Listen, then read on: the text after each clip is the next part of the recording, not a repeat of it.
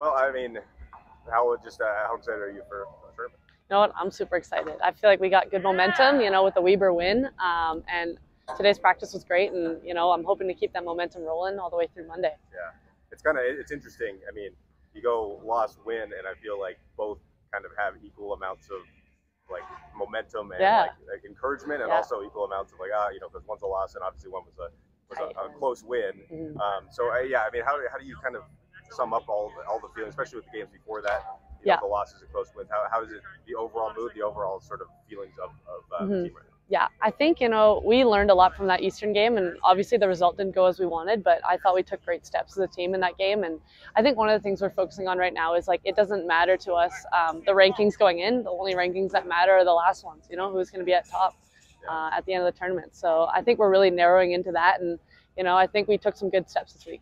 Yeah, I mean, you guys in the men are similar in like basically beating everybody in conference except for one team, and the top team, Eastern has been a win and then a really close loss. Yes. So I mean that's got to be pretty. I mean, I don't know how much you guys think about that stuff, but like how much is it just like encouraging to be like, hey, we can compete obviously with anybody. Yeah, I think it's great. And I think it's great. Like, we have a team in the first round. Like, we're just gonna focus on that first game, and then if we win on Monday, we're gonna focus on Tuesday. I think like any team that we're gonna match up against, I think we have a chance to win. I think we can beat anyone. Yeah.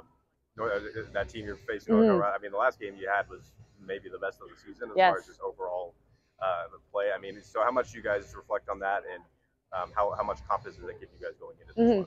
I think it gives you a certain confidence, knowing we can beat this team if we do us. But obviously, we lost to them at their place, and we weren't doing us that game. So I think stepping into this game, it's going to be how are we dictating the game? How are we dictating possessions? Are we dictating the speed? And how are we going to defend them? So, if I recall correctly, was it KJ and you that were out for the first North Carolina game? I think it might have just been me for that one. Okay, that was just you. Okay, yeah. So I guess when you were there, you guys win. So, but yeah, I mean, and on that note, I mean, the amount of injuries, the amount of adversity you guys have faced, all the losses, how I don't know how weird has it been, but also just how cool has it been to have this amount of success despite all of those bumps.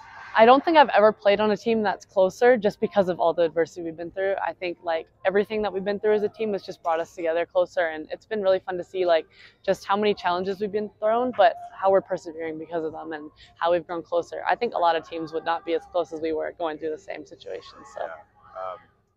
I think that's obviously last year's exit.